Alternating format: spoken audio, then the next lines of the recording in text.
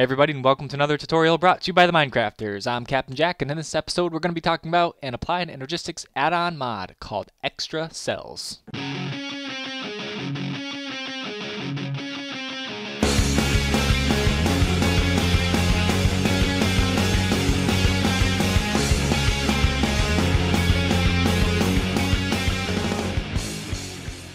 Alright, so what this mod does is it basically increases the versatility of Applied Energistics and what you can do with it. It will add some huge storage cells or segments or clusters, as they're called, item storage clusters, and it will also give you the ability to store liquids and also format some of your storage devices. So let's take a look real quick at what we got here.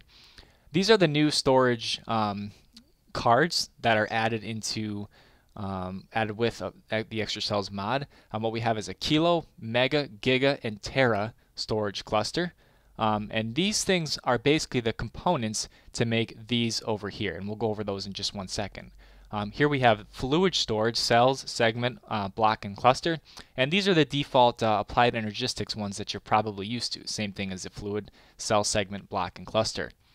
Now over here we have what these are actually used in. So I'm not going to show the recipes for all of these things because they are pretty in-depth, and it's going to take a lot of time to make something like the Terra storage cluster here. So let's just take a look at that real quick. I'm going to check the recipe. It's 3 gigas and an advanced processor with a diamond, and to make the gigas it's 3 megas, and so on and so forth. And then we go down to cluster, storage block, segment, and finally cell. So they're very resource intensive to make. However, on the Terra cell you can end up storing 16 million, and that's on this block right here. Okay, so the maximum amount you could store on one card with Applied Energistics, the default stuff, is 64K. The base model for this is 256K, so this is going to increase your storage per cell by an absolutely massive amount at the cost of a lot more resources, of course. Over here we have liquid storage, which is something brand new added by the Extra Cells mod. We have a liquid storage, we have fluid storage, it's 1K, 4K, 16, and 64, basically the same thing as the Applied Energistics item storage, which has a 1K, 4K, 16, and also a 64K storage. In order to craft these Emmy fluid storage, you're going to need these over here, the fluid storage, and they're the cell, segment, block, and cluster, and they basically work the exact same way as the regular item storage. They're just for liquids. Another neat thing this mod adds is the blast-resistant Emmy drive, and it only has 3 slots inside it for your different cards, but it can basically survive almost any kind of explosion. I'm told it can even survive a nuclear explosion. So what this will do is just keep all of your different cells safe inside, even if a creeper attacks you or if somebody nukes your base. So it's a pretty neat thing to have. Next, we have the Emmy battery backup here, and you can see inside here that it will store an enormous amount of energy, and it will also be reflected up top here in your controller. If this is empty, it will show red, and if it's green, it will be full. And you do need a redstone signal to activate this thing here. So if I turn it on, it's going to drain out into your Emmy. There we go. Okay, and let me just show you if it's empty. So we're going to put one down here. We got one on our system. We're going to flip it on, and what's going to happen is it's going to slowly start to fill up. And as it fills up, the color is slowly going to change. It's going to go from red to yellow to green, and you're going to have a happy little battery backup. Again, that's activated by using a lever. Sometimes this is a little bit buggy in that it doesn't show right away. There you go, it's green. Okay, so we're getting right up there. It skipped yellow. Anyways, next thing we got here is the Emmy item dropper, and this basically will just drop items that you have it configured to. So right now, this is configured to drop set to triple meat treat, and I can also go ahead and if I right click, it will just change the item that it will drop, and it will pull straight out of your system. So I have 120 triple meat treat. I'm going to right click on that, and it's going to set it to that, and if I hit the button, blop, it's going to pop a few out. Okay, so that's basically all the item dropper does. Alright, next we have the soldering station and the adjustable ME storage. The adjustable ME storage is made by crafting 3 1K storages alongside 2 basic processors, and that's going to give you this right here, and it says adjustable. Right now it's only got 4,096 bytes out of 27 types, okay, but we can adjust it, and that's what the soldering table's for. Now if you right click it, it will tell you that you need an adjustable storage unit in your hotbar and hold it while using the soldering station. So let's pull that out. We're going to right click on the soldering station, and voila, we have all these different options here. Now, in order to make this thing adjustable, you're going to need two things. You're going to need these storage cells and conversion matrices. And storage cells will increase the capacity, so it will increase the kilobytes per card, and the conversion matrix will increase the amount of types that the card can hold. So if we go ahead and right click this again, we can see that we're 4096. If you want to increase the capacity, it's going to use up these storage segments down here, and you can see that every time I use one, it's going down by 1. And you can increase these basically to whatever you want. Okay. The types, if I go ahead and increase these, it's going to slowly consume the conversion matrices. And this is an adjustable ME storage. So pretty cool little item here. Next, real quick, I'll go over the encryptable cell. And this is made by crafting regular ME1K storage alongside some iron, and it will give you an encryptable cell. Right now it says it's decrypted, but if I go ahead and hold it, and if I shift right click, it will say the storage has been encrypted, and it now belongs to Captain Jack. Okay, so I'm the only one that's going to be able to use this little card here, and it will keep all of your things safe. So if somebody happens to come by, steal your card, and put it in their own ME system, it's not going to work. Okay, if you need to do that, you have terrible friends. Alrighty then. Next, we have the storage block container, the Emmy block container, and basically this functions as kind of like a barrel or a deep storage unit, so to speak. And basically, you can configure it to a certain type of block. Right there on the top, you see that it is not set to any type of block. But when I put a piece of dirt in there, it's going to say that the block is dirt, and I will not be able to put anything else inside of here. Okay, so it's a good way to segment off certain sections of your ME system. If you just want to store all your junk things in one place or on one drive, this is a fairly simple way to do it. So that's what the Emme block container is. Next, we have this Emme Fluid Crafting Chamber. And in order to make use of this, you're going to have to go ahead and make this Emme Fluid Terminal. This is what is going to allow you to see what kind of fluids are inside of your system. Yes, we will go over this really quickly, and this will kind of segue us into the next part. What this is it basically acts like almost like a little Mac for fluids, and this will use the fluids that are inside of your system using the fluid storage cells, and we'll combine it with regular items such as empty cells to create water cells, something that people have been asking for a long time. So this is something really helpful. You can click on this block, and you have a 3x3 grid with the space for 9 encoded patterns. And this one here I have encoded to make a water cell with 1 empty cell and 1 water bucket. Let me turn off this rain here. So if we go inside of our system and I select craft, because this is part of my system, it needs to be adjacent to your Emme system in order to work, it's going to be able to craft 1 water cell. And that's because I have some fluid inside of here. And this fluid terminal basically will tell you how many of each fluid that you have inside of your system. I will get into that in just 1 second. In order to make patterns for this, just get your regular Emme pattern encoder, put some blank patterns up here, set the pattern to whatever you want. So I have a bucket of lava and an empty cell. I've encoded it to make 1 lava cell. I'm going to go ahead and throw that inside my Emme Fluid Crafting Chamber. It's going to show up inside my Emme system. I'm going to be able to make some lava cells now because I have the empty cells and I also have some lava inside of my system. And I have this lava inside of here. Might as well talk about it while I'm here. I have the lava in here. I can only hold that because I have some fluid storage in an Emme drive that's sort of hidden under there. So that's what the Fluid Crafting Chamber does. Alright, now let's look into this Emme Fluid Terminal a little bit closer. What I have here is the Emme Fluid Terminal. It's attached to my network, of course. And I have an ME64K fluid storage in here. Now notice that you can only store up to 5 different fluids for each of these, but you can hold a lot. So you really shouldn't have that many fluids, but for the liquids that you don't have very much of, the smaller drives or the smaller cells should be fine. Okay, so that's how I'm storing my fluid. I need one of these fluid terminals to see it because the fluid terminal is separate, as you saw earlier, from the actual Emme item storage. So you'll have to make this, and what this will tell you is how much of each fluid that you have inside of your system. Now you see I have gelid cryothium, I have 800 millibuckets, I have 1 bucket of molten silver, 5 buckets of resident ender, and I have a kilo bucket of water. And if you hold shift while you mouse over that, you'll be able to see that it kind of just breaks it down a little bit more. And it'll break it down right there in the middle there. It says amount. It'll jump between kilo and actual buckets, okay? So that's how you can see what types of fluids are in here. Now you can do a couple things because there's 2 slots here and here. If you want to fill up a certain cell, so if I want a bucket of water, you just put it in here. It'll fill it up and move it to the right slot. If I want a cell, it'll fill up and move it to the right slot. And that's just because I have the water highlighted. Now if I highlight resident ender and put a cell in here, it's not going to fill it because for whatever reason I can't have this item in a cell, but I can have it in a bucket, so I could put a bucket here and it will take 1 bucket out, and I can use this for whatever I want, and I can put it back in, and vice versa. And you can do this with a whole bunch of other liquids, whatever you have in here. Certain liquids can only be stored in certain ways, and that's not quite 1 bucket, so that didn't work. Okay, so that's how you store all your fluids. That's how you can see how much of each that you have inside. This is a really cool little interface here.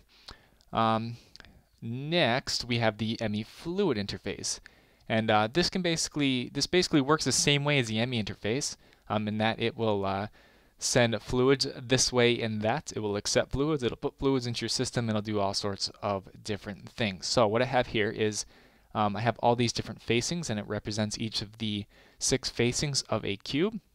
And right now I have resident ender set to go south, and you can just simply change the direction that it's going by placing the type of fluid inside, and it will slowly fill up. If I remove this, what's going to happen is, and I remove it by clicking it, if I remove it, it's going to drain back into the system, and this is just kind of like a buffer tank right here. So if I unleash the buffer tank, because I have this one going out, and you can see by my mini map up there, I have that one going out to the south. I have that hooked up to redstone. It's going to come out the south, and it's going to fill up this thing here. It's going to drain the buffer, and then it's going to start taking fluid from inside of here and draining it and sending it to my tank over there. Okay, so that's pretty cool. That's one thing the interface can do. If I was to set it, I could go back and it could suck it back in if I had another lever over there, but I won't do it. Okay, it can also take fluids in. So I have this little tank over here, and if I load this one up in here, it's going to send this gelid cryothium straight into my system, and you won't see it in here because it's just accepting into the system. And now I have 11, almost 12 buckets of gelid cryothium. Okay, so there we're all set.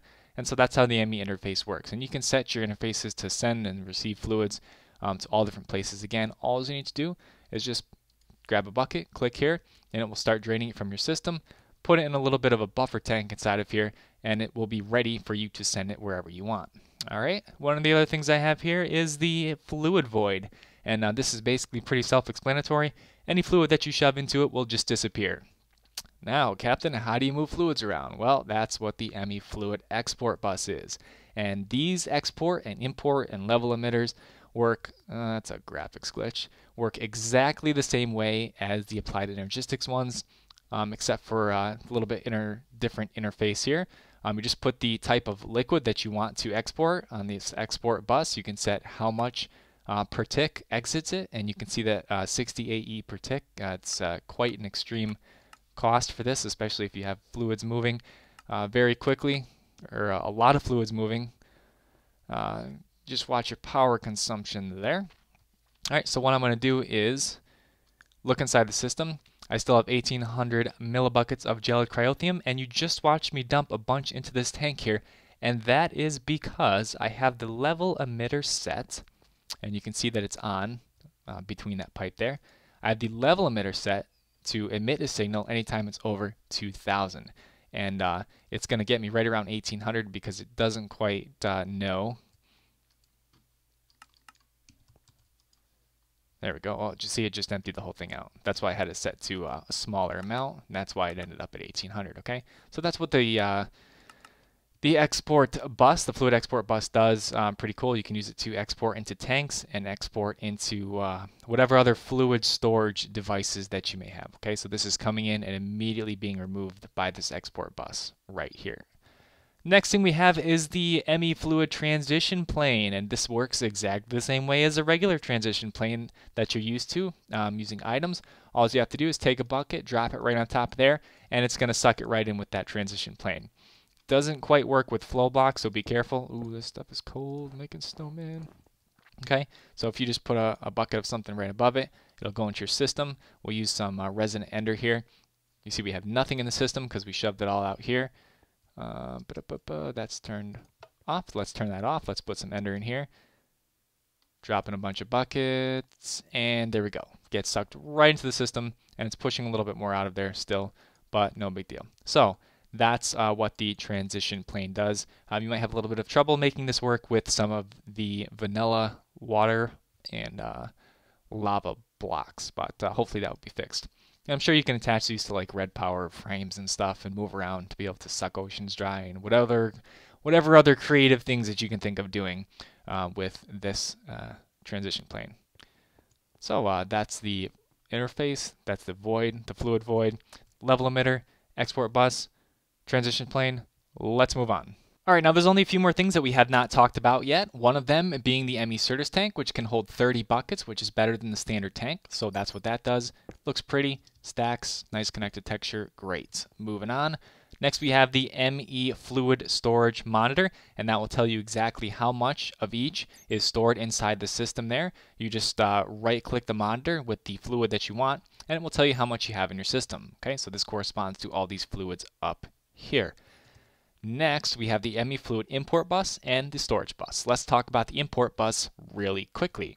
If I go over here, I have an import bus attached to a railcraft tank, and it's got some oil in there.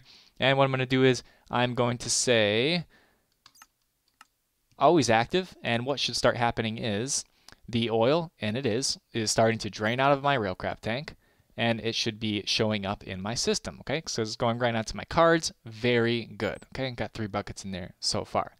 Now, the export bus, set to over here, will move it, let me turn that off, we'll move it right into this tank over here. So another way that this export bus works, very easy.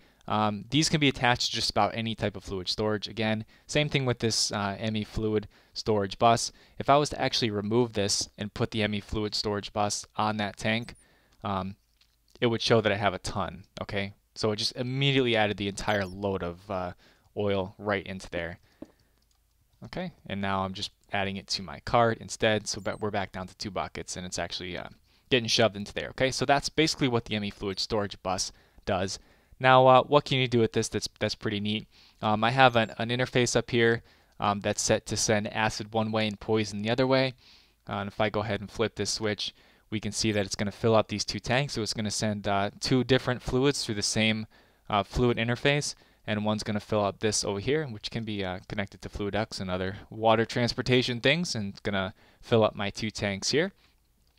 All these things here are hooked up using the Emmy storage buses, and they're all configured to their respective liquids. So if I look down in here, oh, it's kind of hard to see. Hold on.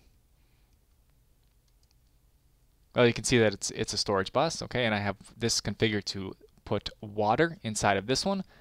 And if I go ahead and select water and I pull a bunch of water out, you can see that the levels are going to drop, okay, and I can take those cells out.